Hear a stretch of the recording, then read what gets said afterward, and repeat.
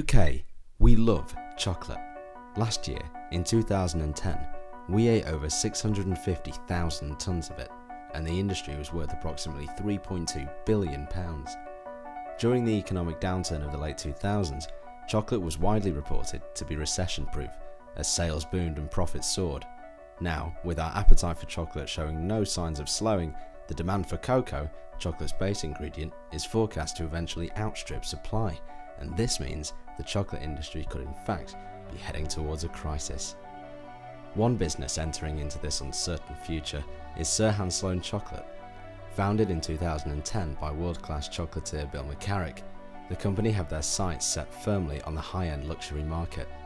From a warehouse in Surrey, Bill and just 4 others supply handcrafted chocolate bars, pralines and truffles to select upmarket retailers, including Harrods and Selfridges.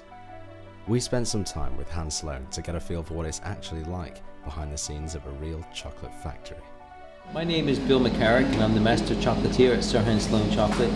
With over 30 years experience, Bill McCarrick knows good chocolate. My father was a butcher and he was supplying meats and sausages to area restaurants, and I was a delivery boy. And then from there I was able to work with a really good pastry chef in America who inspired me to go to Europe. Helping in the kitchen today is Julio Teaser and 21-year-old culinary school graduate Dan Ellis.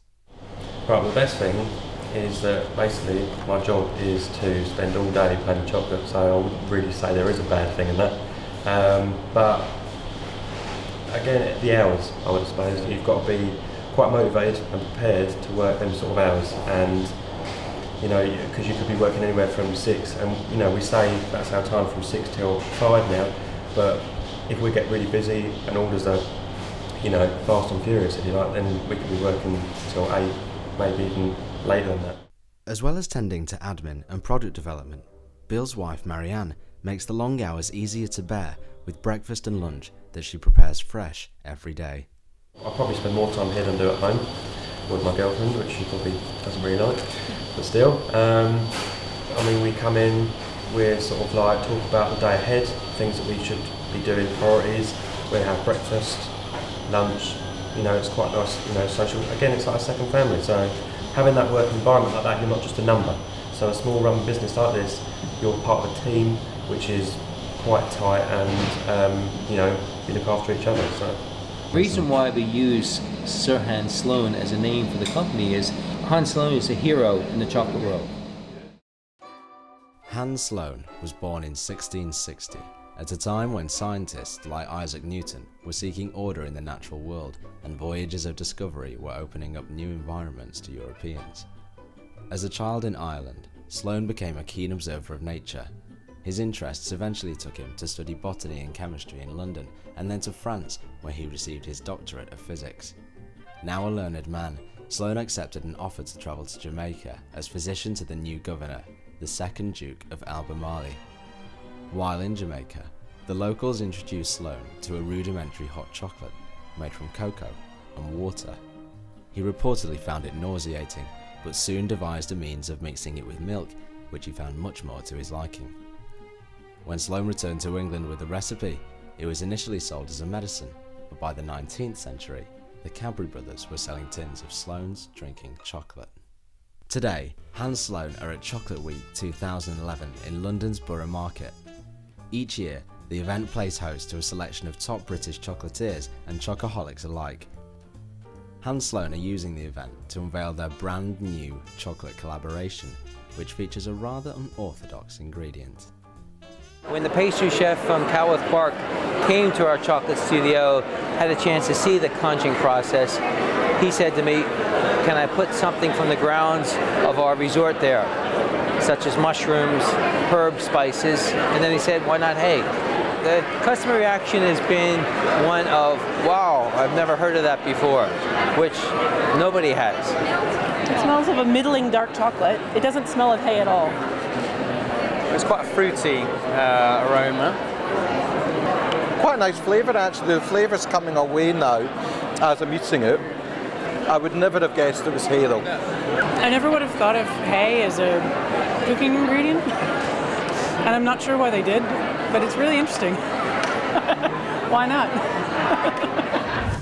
The attendees seemed to like Bill's Hay chocolate, but we wondered what world-renowned critic and Academy of Chocolate Awards judge Martin Christie had to say.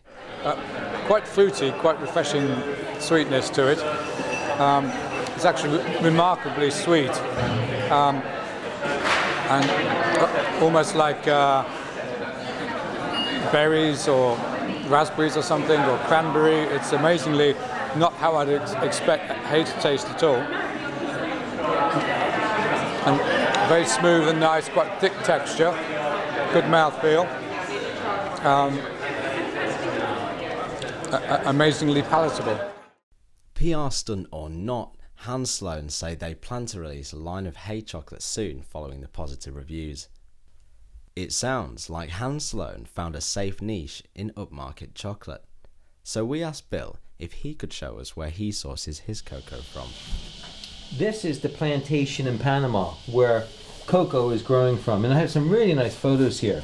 And in these photos you can see the actual tree with the pods of cocoa growing right up the trunk of the tree. And you can see the beginnings of the cocoa pod. And there's twice a year where there's a harvest happening. And Fernando Alonso in Panama cutting by hand. And then during the harvest they're all put in a big central file, and it's very ceremonial. The whole family and village get together, hack open the cocoa. You can see it's a very pulpy, mangosteen, sweet, not at all as we know it to be as chocolate. And then scraped out and then put into sacks where it's left to ferment. As the sugars break down, it turns into alcohol, so very much like winemaking. From there, it goes into these all homemade little tarmacs and rolling out shields that it's dried in the sun. And that'll take another 5 to 7 days. Isn't that wonderful? From that section, it's roasted, as Merlot is doing, and then it's actually ground. Well, then you're left with what is known as the cocoa paste. And that's how Sir Hans Sloane Chocolates receive the goods. As proud as Bill may be, the cocoa he imports does not comply with fair trade standards. The Fair Trade Foundation say they campaign for better prices, conditions and terms of trade for farmers and workers in the developing world. So why isn't Bill jumping on the bandwagon? When we were sourcing cocoa, one of the areas we looked at was fair trade and organic. And it's a time bomb if you ask it me personally, because you have a situation where a lot of this cocoa is growing in areas where the control over the standards and the accreditation of the cocoa can be compromised. I know it's a very risky thing for me to say, but this is something I learned in that process. But for fine chocolate, like fine wine, you have to start with the best ingredients. And that generally comes from South American countries or Madagascar or Papua New Guinea, where they're growing varieties of cacao which are superior to the bulk varieties grown in Africa. They generally command a higher price. You need to look after that cacao and grow it correctly. That's about paying farmers a good price and having good quality control. Fair trade doesn't really fit so well with that model because the price they're paying is over the fair trade price anyway. So it seems that fair trade isn't for everyone, especially chocolatiers after a slice of the high-end market. So guys, a look to the future? The UK is being respected around the world now. We might not have the quantity and numbers that Paris has, but we really have the quality, and we have some fantastic chocolatiers who match the best in the world. Being a pastry chef, baker, chocolatier it's my calling, if you want to say that. It is something that I never feel like it is work. It is something that my heart is totally into. So chocolate has just become a way of life for me, and I enjoy the artistic side of working with chocolate. There's no limitations, and I think today you've had the opportunity to see a little bit of that magic we have here.